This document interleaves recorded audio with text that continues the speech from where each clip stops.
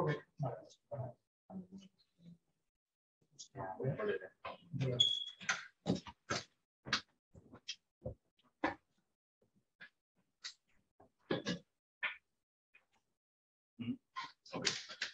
Hello, everyone. My name is Oscar. I am from the University of Valencia here in Spain, and I am a mathematician who is currently finishing his PhD in a mathematical branch called functional analysis. And in this course, I will try my best to make some intuitive introduction to what functional analysis is without getting too much deep into it.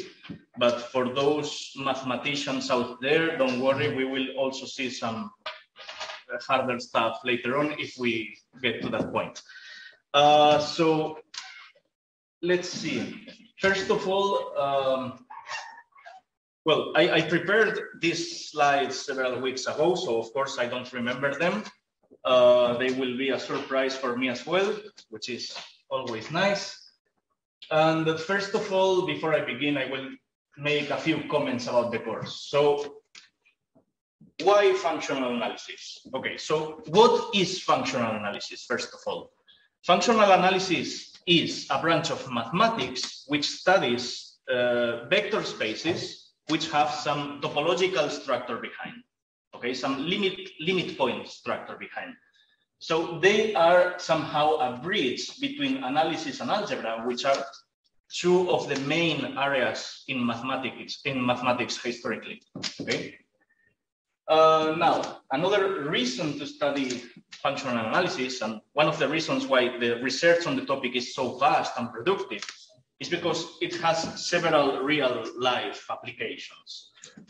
One example would be the Fourier series, which are used all the time by cell phones and computers in order to process images and sound. And it's also used in hospitals, in medical machines as well, because this is an easy way to treat waves. Okay, so if you have a curve, it has associated some easy equation, which we will get into later. Another clear application of functional analysis is the fact that it establishes a good background to study and solve, well, attempt to solve partial differential equations, which, as you may know, at least the scientists ones may know, appear all the time when modeling things in mathematics, okay?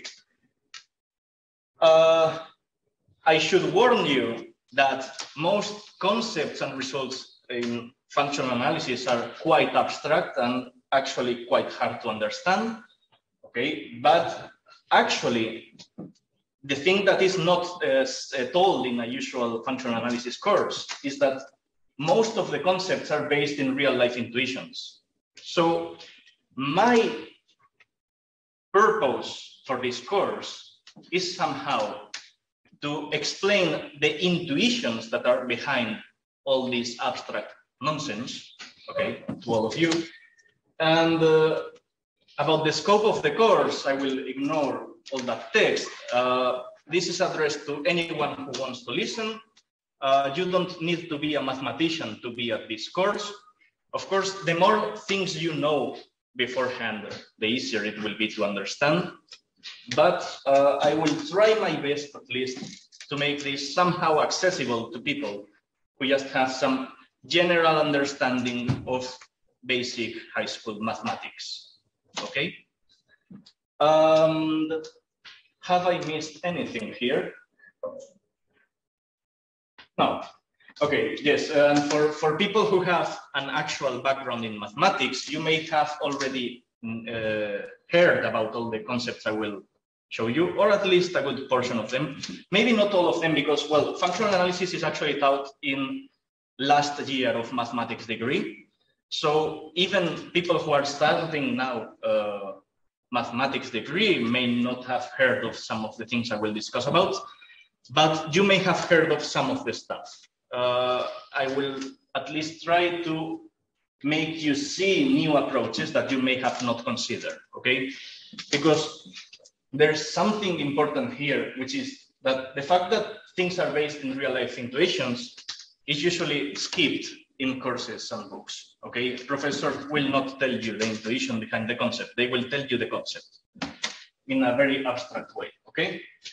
So this is about motivation, objectives, and scope. Let's begin with the important part, which are mathematics. And Carlos has already spoken a bit about sets and cardinals, and he has also said that his course will be infinite free. So let me point out something. In analysis, you need infinite, okay? Most of the things done in functional analysis will occur only in infinite sets, okay? Now, let's get into some concepts.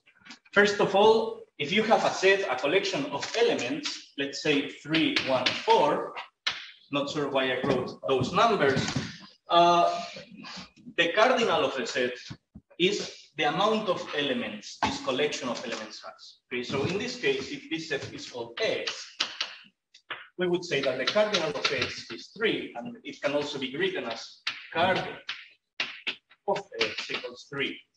And let me point out that a set needs not to contain numbers. It may contain other things, okay? You may have the set of vowels, which if this calls your attention, the order is Japanese, the Japanese order for vowels. But here I will write another order. The cardinal of this set is 5.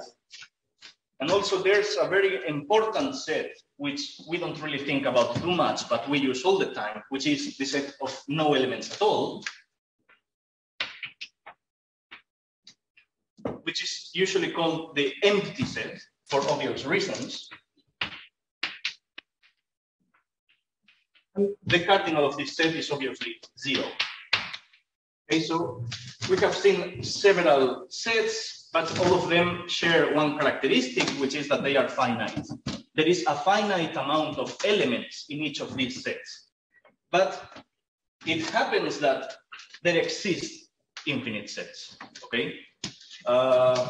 So, for example, we see several examples in high school, such as the set of natural numbers, integers, rationals, reals, and so on.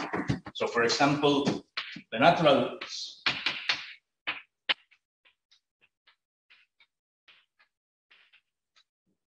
some people include the number 0, some people do not include it. I will include it, of course, just to confuse your minds. And the integers are the naturals and minus the naturals.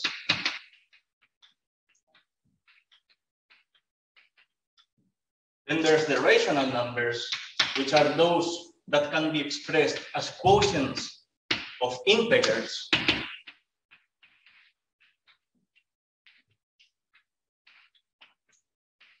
Except for the fact that the denominator cannot be 0 for obvious reasons. The reals, and so on. Okay, so there is a whole bunch of infinite sets. And the first fact I will make a comment about is that some infinites are bigger than others. And that this doesn't work as we originally think as humans, okay? So let's see what I mean in this context. First of all,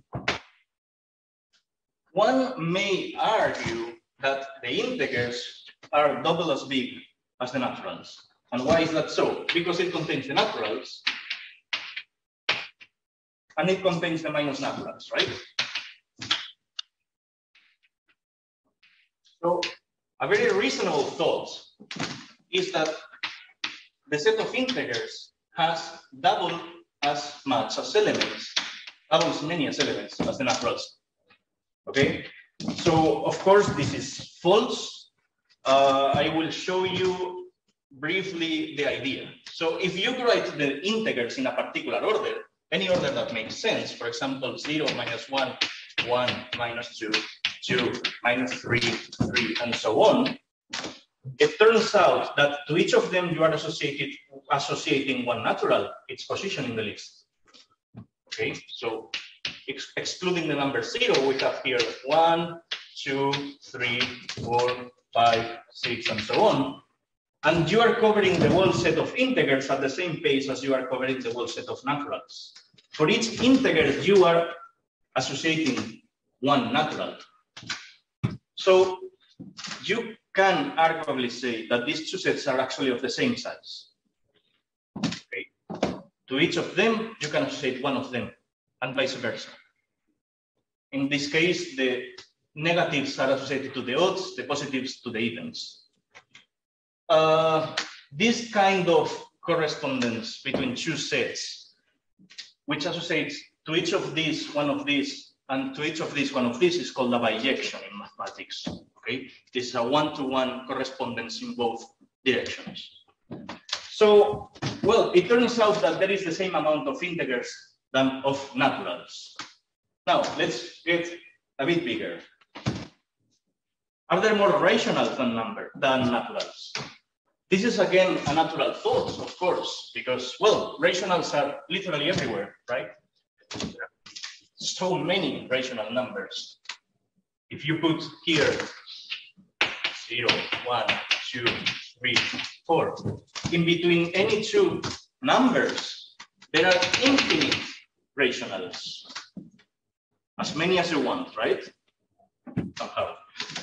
So, well, I will show you that there is the same amount of rationals and of naturals. Okay. In order to do so, what I will prove actually is that the pairs of points of integer coordinates, so the 0, 0, 1, 0, 1, 1, 0, 1, minus 1, 1, minus 1, 0, minus 1, minus 1, and so on, all the points of integer coordinates are of the same amount of the naturals. How I will do so? Associating to each of them one natural in a natural way. Okay, which is, for example, running through them in a spiral. If you run through all these numbers in some kind of spiral, like this, it is clear that you are covering all these points eventually. Okay, if you have a point here, you will eventually get there. But to each of them, you are associating a natural number, the number of steps you have made so far. So if we have here 0, 1, 2, 3, 4, 5, 6, 7, 8, 9, 10, 11, etc. To each of these points, you are associating one natural number.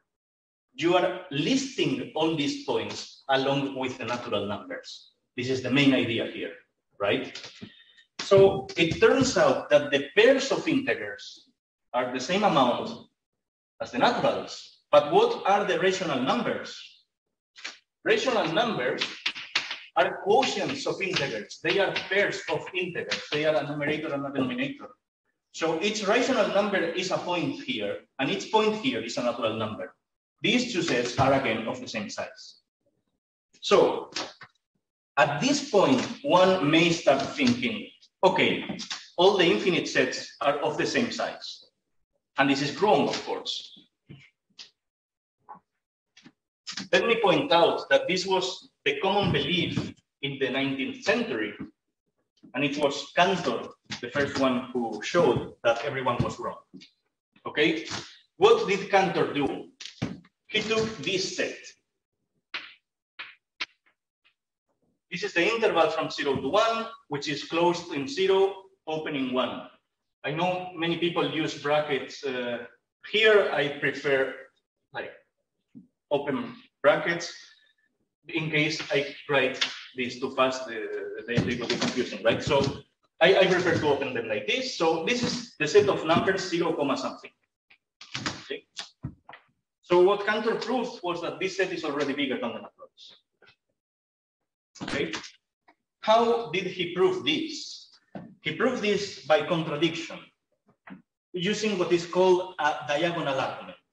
Okay. So the idea is the following. Assume that this set is as big as the naturals.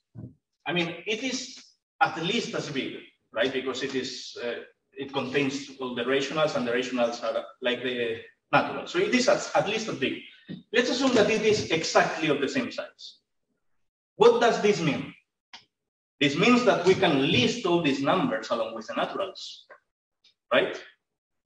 So to each natural number, we can associate a number here. Let's put random digits like 3, 1, 4, 1, 5, 9, 2, 6, 5, 3, 5, 8, 9, 7, 9, 3. Okay, just random digits.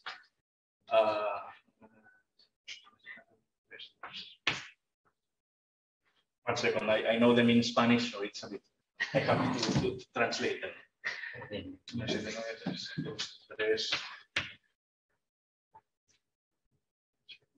I am a bit asleep, sorry, translate. 8, 4, 6, 2, 6, 4. Okay, so, well, I have them in the slide. So, imagine you can list all the numbers 0, something along with the naturals. Okay, to each of them you are associating a position except for the number 0 without commas. Okay, you have assumed that you can do this. So I will now take a look at the first digit of the first number, the second digit of the second number, the third digit of the third number, the fourth digit of the fourth number, and so on. Okay, I will take a look at these numbers, and I will change them all. Okay, how?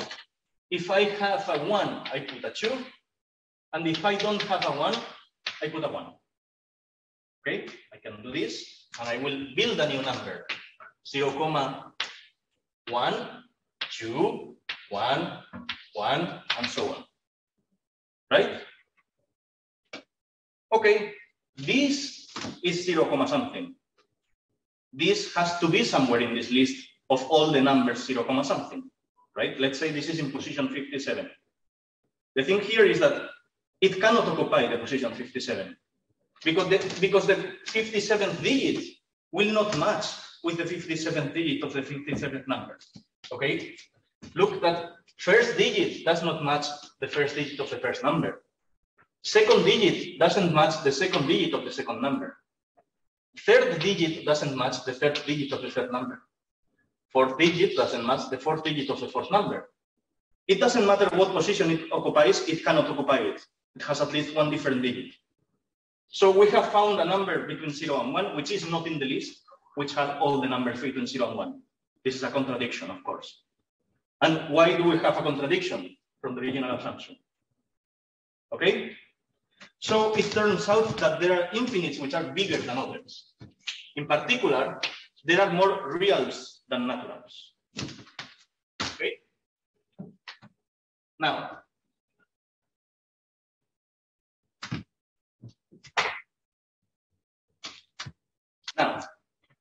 let me make a few comments. First of all, I am no expert in the axioms of set theory, so sorry if I say something wrong, but as far as I know, the smallest infinite cardinal is the cardinal of the natural numbers, okay?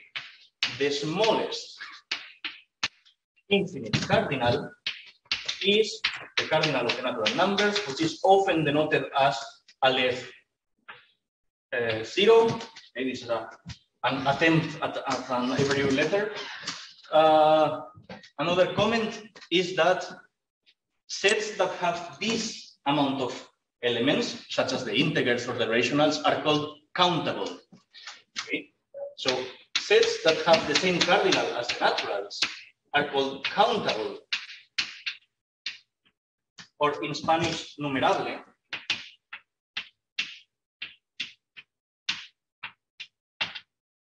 Okay? In the sense that we can somehow count the elements. Okay? We can list them along with the naturals. Okay, we have a first element, second element if you want.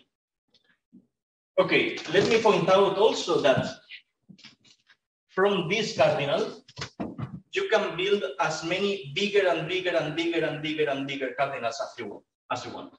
Okay, there is an infinite amount of infinite cardinals. Okay, there is not just the reals and the naturals, because well, the parts of a set is always bigger, strictly bigger than the set, etc. Okay. Now,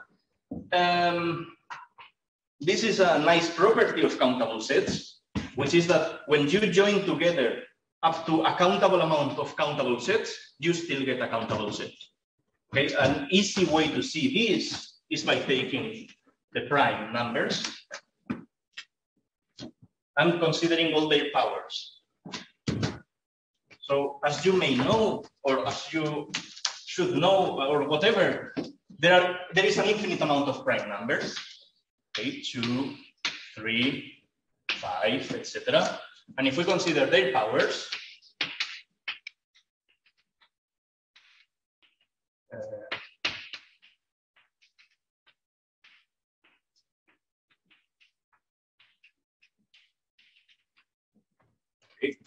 we have here a collection of a countable amount of sets, and each of them will be countable because we can have as many powers as exponents, which is natural numbers, right?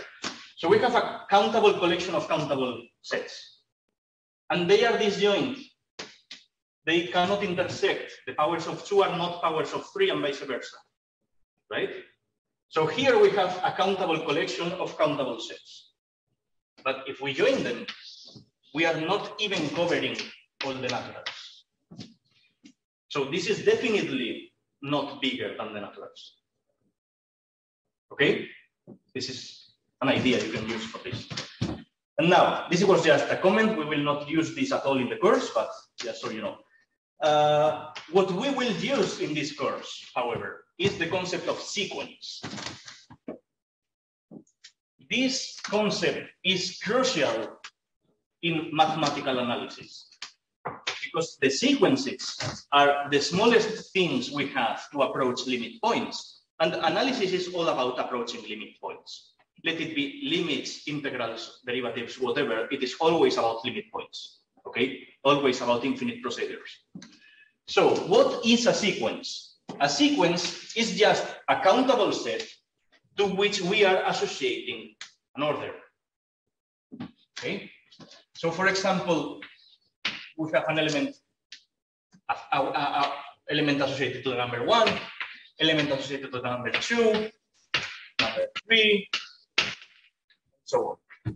We have a countable collection of whatever, of numbers, if you want, and they are associated to naturals in a specific way. Okay, it doesn't matter if we include here the 0 or not. I excluded it to confuse you.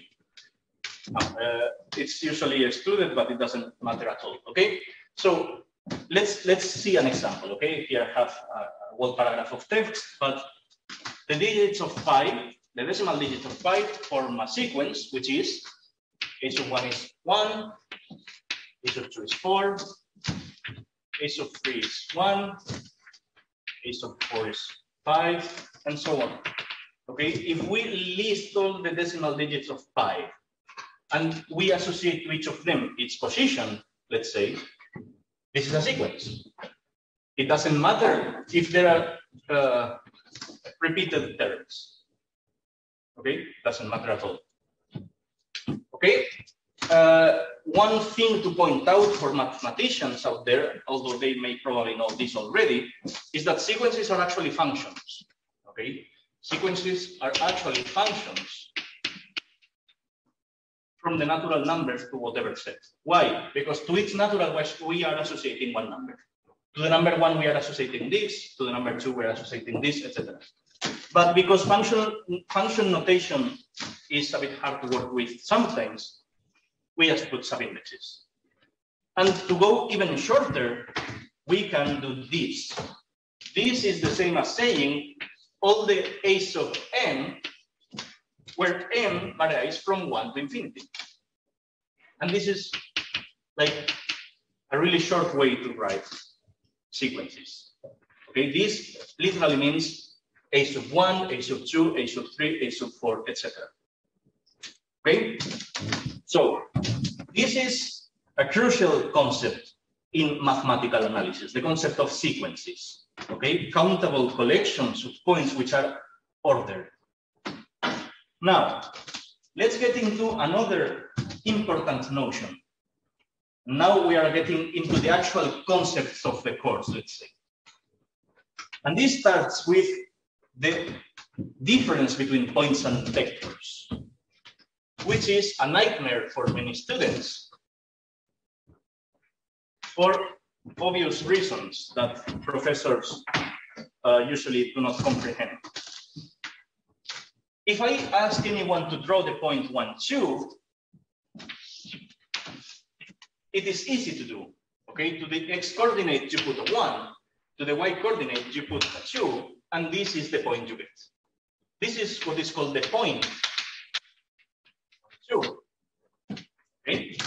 Now later in high school courses or maybe in university, a new concept is introduced. Let me exaggerate this a bit more.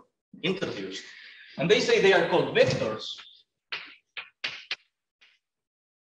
And without telling us, they are telling us that they represent exactly the same thing as points, but they are arrows. Okay, they are arrows that join some origin point with our point, and so this would be the vector 1, 2. But they represent the same thing. Okay, if I tell you this is a pair of numbers 1, 2, you don't know if I'm talking about a point or a vector in general. Okay, they represent the same entity. So, and a question arises in the head of most students. Why? Why to introduce vectors? I mean, we already have points. Why to complicate our lives? Okay, so the thing is that vectors are really important. Okay, vectors are really important in mathematics, and they are not the same thing as points, even though they are the same thing as points. Okay, now how to differentiate them? Well, in high school, the teacher tells us, well, vector has an arrow, it's an arrow, so it has a direction, which is something we didn't have with just points. Okay, so it introduces to us the concept of direction somehow. Okay, point 1, 2 means nothing, but arrow 1, 2 tells us to go that way. Yes? Okay, the problem with this explanation is that it is both inaccurate and insufficient. Okay, vectors are needed in mathematics for a different reason. This is just a particular case where we can draw the arrow and we get a direction. This is not true in general. So what are vectors and what are they needed for? The idea is the following.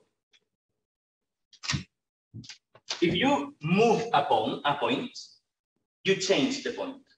Okay? If you take this point and put it here, it is no longer the point 1, 2. It will be the point 6, 2, right? But if you take this arrow and put it here, it still represents the pair 1, 2. Okay? The arrow is the same one. It is the arrow 1, 2 just somewhere else. Okay? Now, how to formalize this? What do we get from introducing this weird notion of vectors? What we get is that we can make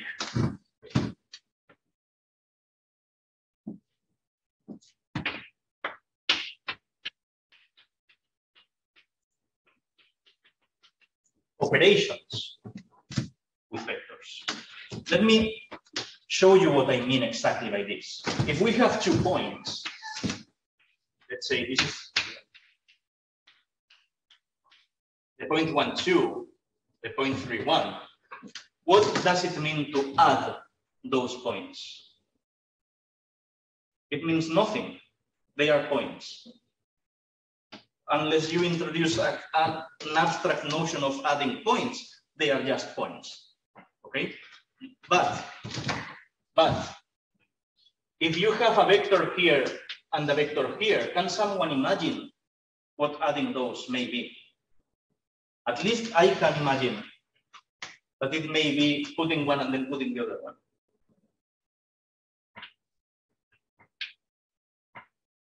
I am adding the vectors. I am putting one and then the other one. Okay? And it doesn't matter in what order I do this. I could do the second one plus the first one. And I get the same result. I get a vector for 3. Okay? So what is the idea of vectors? The thing is, in general, points are just points. We cannot make operations with them. But if we allow for this, for now, arrow structure, we have a notion of addition of these points. Okay? There is a notion of addition. We can make operations with them. And not only we can make additions, we can make subtractions, for example. We could put first this vector and then the other one looking the other way around. And we can make scalings of vectors. We can multiply a vector by 2 and we will know that it will be double as big. Right? So the main idea of vectors is this one. They allow for operations and not just any operation, good operations. Okay? What are these operations? We have an operation of addition.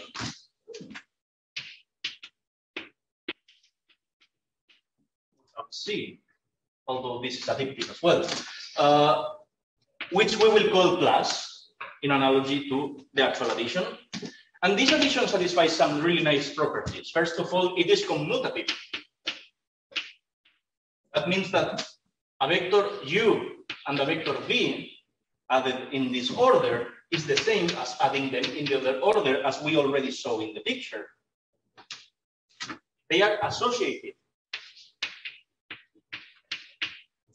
which means that we can group together this in the order we want. Okay, so we can sum these two and then this one, or we could sum first the first two and then the other one. It doesn't matter. We will get the same result. Okay. It also has what is called a neutral element. There is a neutral vector that does nothing with respect to this operation, which is the vector 0. Any vector plus 0 is the same vector. So the vector 0 does nothing, right?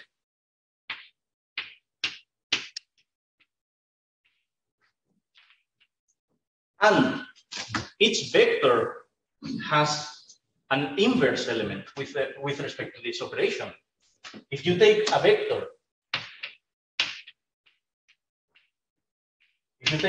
v, and now you consider the vector minus v, what is their sum? It is the vector 0. They cancel each other. Okay, you take v and then you sum minus v, you return to the original point. So it has an inverse. Okay. I'm writing these operations to satisfy the mathematician side of the attendance. Of course, what I'm saying here is that we have a group which is also abelian. Okay, we will get into that, but we have a nice addition operation, and not only that, we have a nice scaling operation, which I will denote as a dot, for example, which is multiplying by a number, by a scalar. That's why it's called scaling. Okay. If I multiply by 2 a vector, I double its size, right? That's the idea. So what does this new operation satisfy? Well, it is compatible with this one in a very nice way. They are distributive. Okay? They are distributive. Because a number plus a sum is the number times the first vector plus the number times the second vector. Okay, like with real numbers.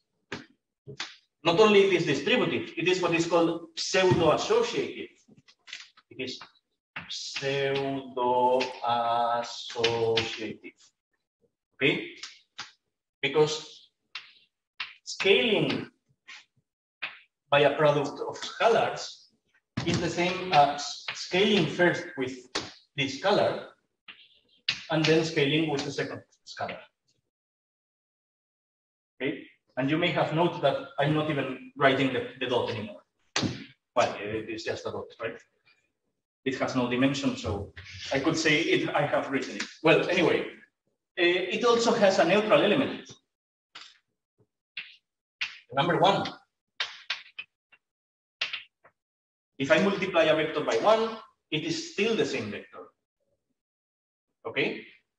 So the thing here is, if I have any set of points, okay, this is now I'm getting abstract here. If I have any set of points, let's call it V, and I can define these two operations. I can define an addition operation satisfying all these conditions and a scaling operation satisfying all these conditions in such a way that no matter how many operations I do, I still remain inside my set. Okay, then this is called a vector space.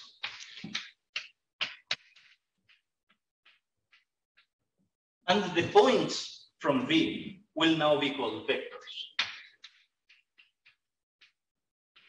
So what are vectors? Vectors are points for which we can make natural operations and still get a point.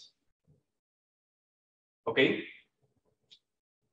Now, in small spaces like the plane, for example, you can draw them as arrows, but this is not always the case.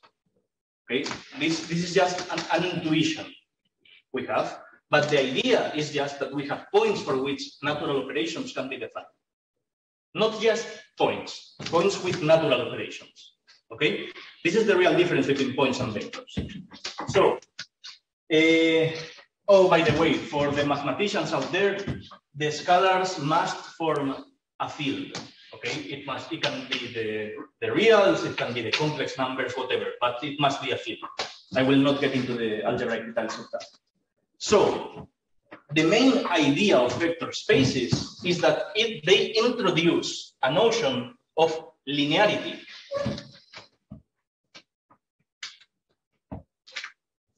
Linearity. Which is to mean that if we consider two numbers and we consider two vectors and we make combinations of them, we always get a vector. Okay? This is the main point, the absolute main point of vector spaces.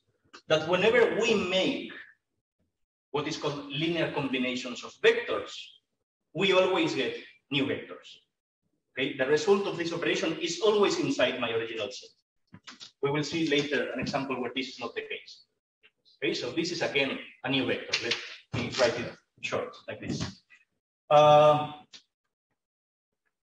Now, linear combinations allow us to generate new vectors if we have two given vectors.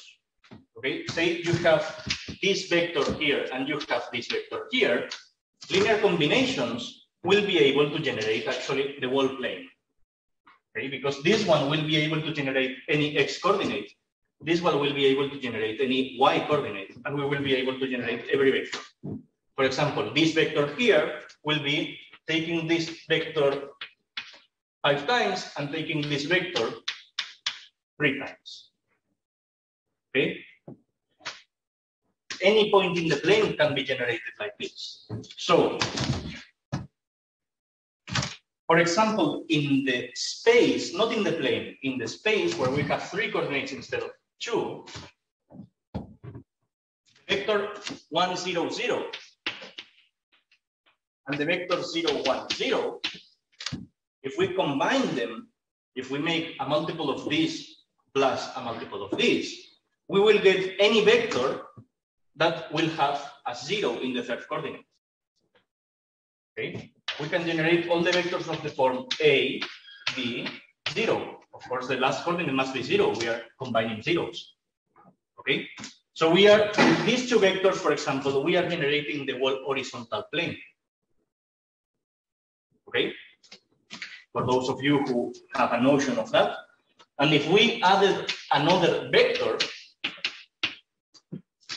now we are able to generate everything in the space, in the 3D space, three-dimensional space. Okay?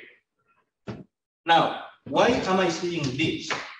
Because there is an important notion in vector spaces, which is the notion of basis. And a basis is just a bunch of vectors that will generate the whole space and that we cannot remove any of them. Okay? A basis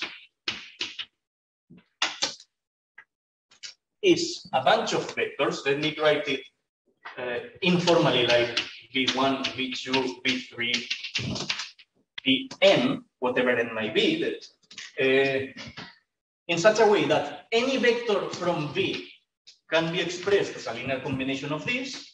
Okay, we can generate any vector in the space, and we cannot remove any of them. If we remove any of them, we will not be able to generate the whole space. Okay, so it generates V, and you cannot remove any of them. All are needed. All n are needed. Now, it turns out that in general, in vector spaces, there is an infinite amount of bases. Okay, you can take the normal one, which is just a bunch of perpendicular vectors, but you could take any other basis. They are all infinite, but they share one characteristic. They are always of the same size. So in three-dimensional spaces, for example, you will always need at least 3 vectors to generate the whole space. Okay? And this is what is called the dimension of the vector space.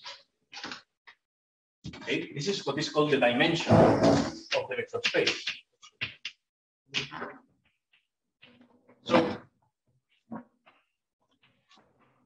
So when we hear the term two-dimensional space, the plane, what it means is that it can be generated with 2 vectors. And the 3-dimensional space, which is the space itself, can be generated with 3 vectors. Okay? And this is an important concept. And for the first part of my course, spaces will be finite dimensional. But in functional analysis, we usually work with infinite dimensional spaces. Okay? Because algebra already takes care of these ones.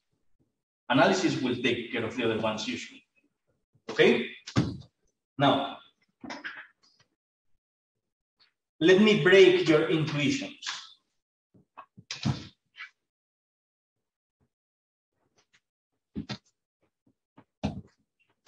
Imagine you have 2 functions like this.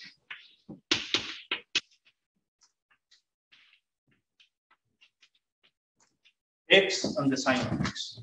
Okay? Now, I ask you, can you make linear combinations of these 2 things and still get a function? Of course you can, right? Can you make the operation 2 times the first function plus 3 times the second function? Yes, and you get a new function, the function 2x plus 3 sine of x. Okay? So, ladies and gentlemen, we have built a vector space where the points are not points and the vectors are not arrows. Okay? These will be our points.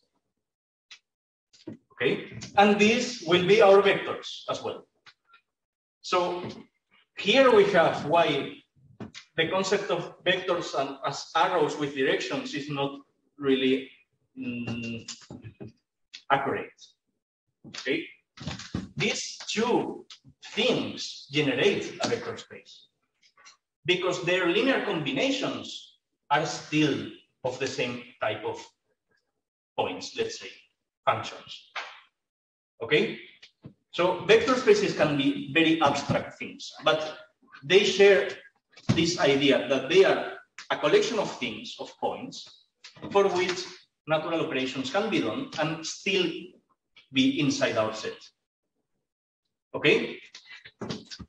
Now let me show you an example of something which is not a vector space. Consider the irrational numbers. The irrational numbers. Okay? This is a set of points. They are called numbers, but they are points somehow, right? And we could consider a couple of them in such a way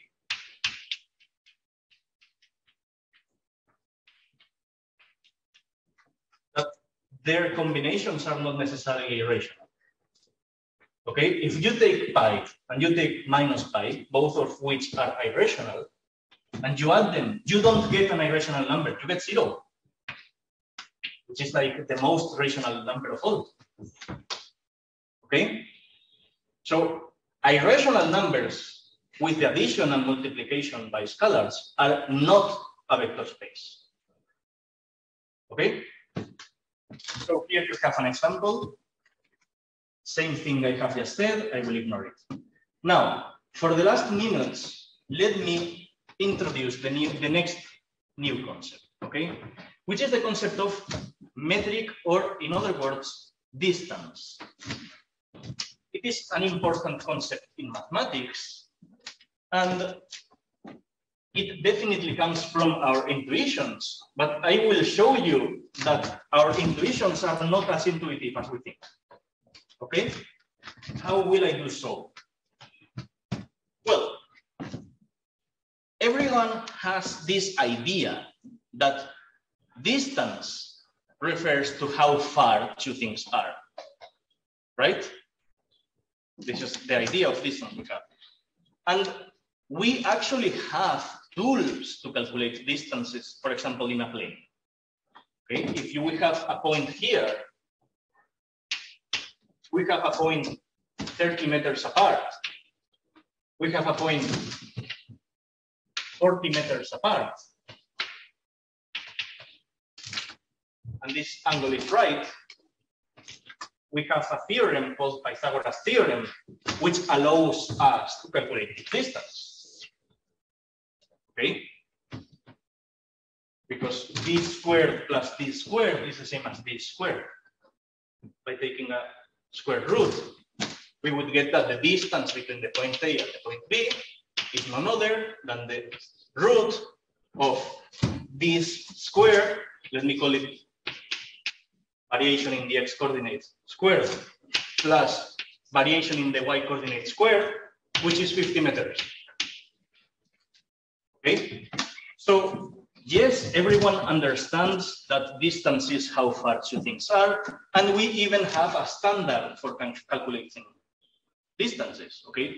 If you have studied high school mathematics, in the geometry section, distances between points are always defined directly like this, but this comes from Pythagoras.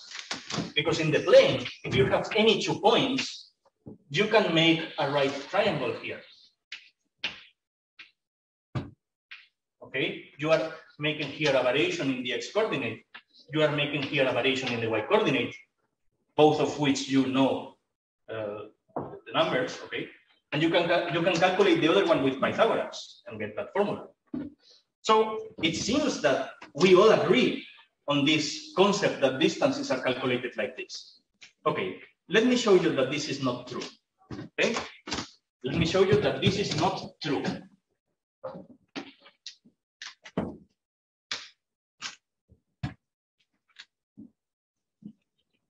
Imagine you have here a fourth vector. Point. We have no vectors here. Imagine you have here a fourth point, which is 60 meters apart. Okay? And this one was 50. One could arguably say that if you are at A, point C is closer than that point D, right? It is 50 meters against 60. Let's make it kilometers, okay? Let's make it 2 kilometers.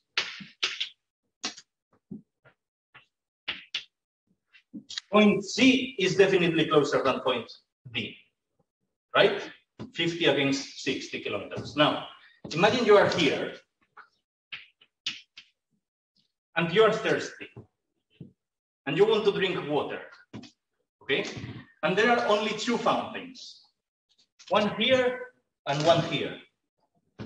If you know it in advance, you would choose this one, right? I mean, it is closer, it is 10 kilometers closer, right? What now if this thing were some sort of huge solid building?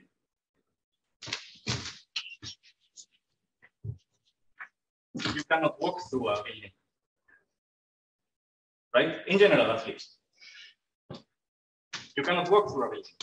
So it turns out that in order to get from A to C, you have to run at least 30 plus 40 kilometers, which is 70.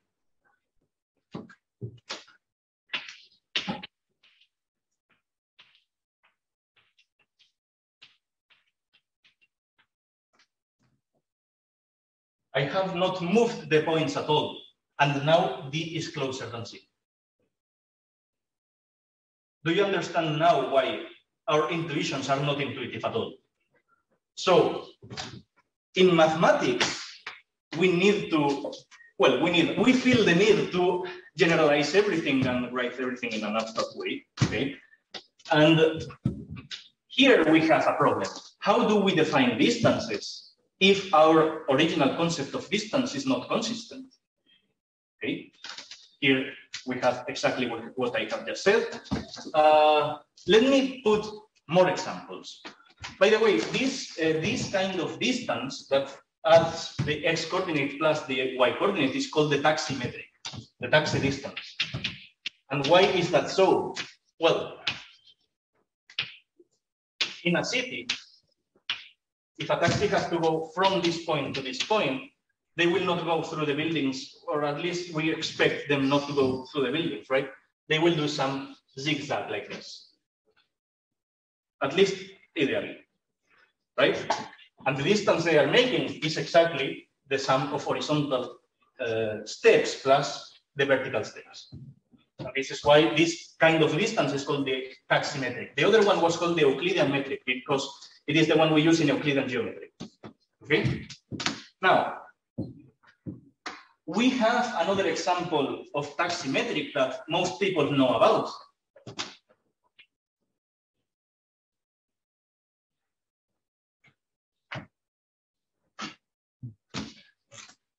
Let's assume that this is a rook from chess. Okay? If we are in this cell,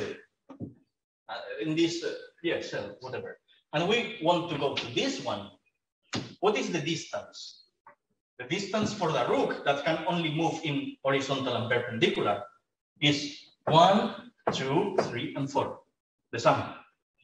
Okay? Well, there are examples of taximetric outside of taxis. Okay? And speaking of chess, there are more pieces, not only rooks, for which these ideas will not work anymore. So imagine you are a king piece in chess.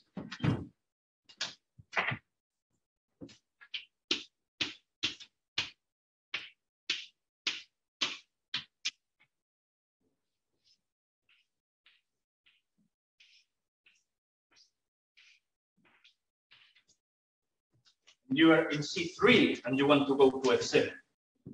How many, well, Here, one could arguably define distance as how many steps you make to reach the point, right? This is a concept of how far these two things are.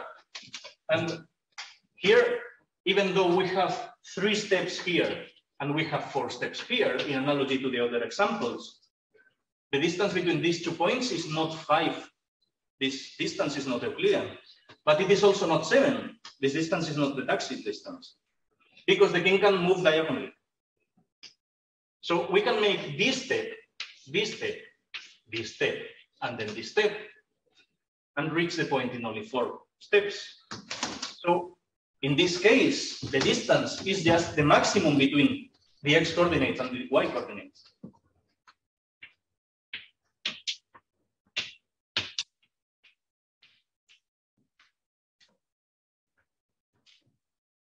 We will see more examples, okay? We will see more examples, but you are starting to see the problem we have here, right? The concept of distance is not clear at all. And there are so many formulas specific to so many scenarios. Okay, so by the way, this distance is called the supremum distance. This is a concept in mathematics, the concept of supremum. For those of you who are not mathematicians, you can understand supremum the same way as maximum. The only difference is that maximums are reached and supremums may not be reached. Okay, but they are always the lowest upper bound of something, which is to say a generalization of the maximum. Okay? Now, this is called the supremum metric. Let me put another example, if I may. Say you are in West Canada and you want to go to Poland. Okay?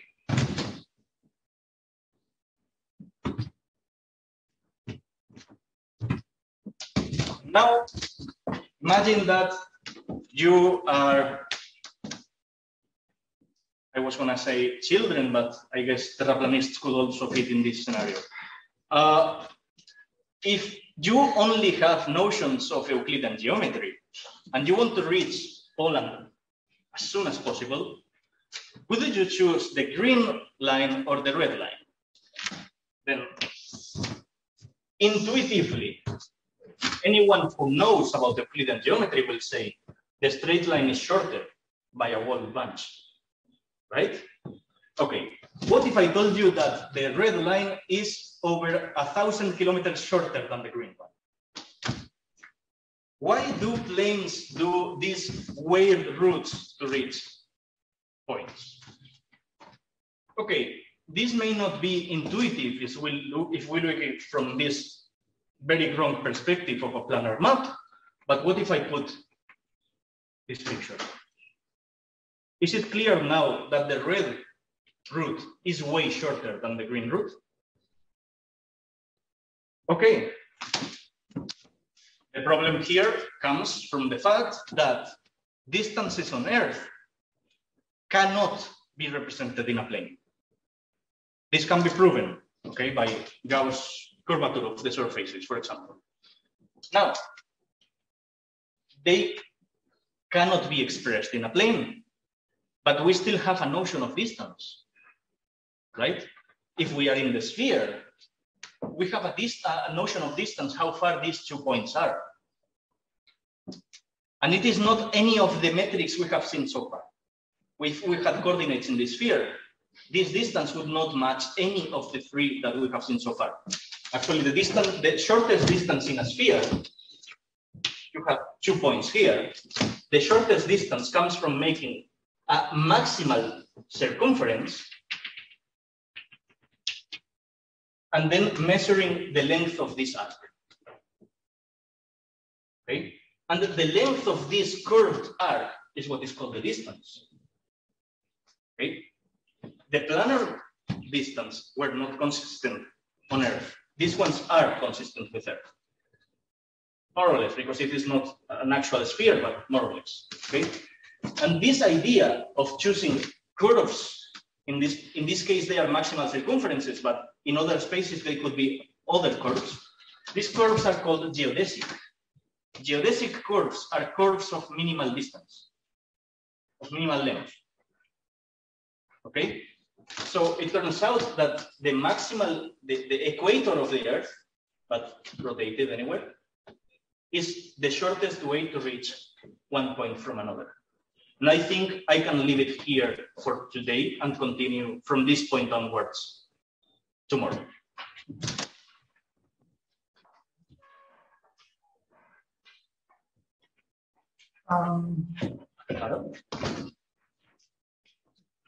So let's take a quick break instead of a 30-minute break that we had scheduled.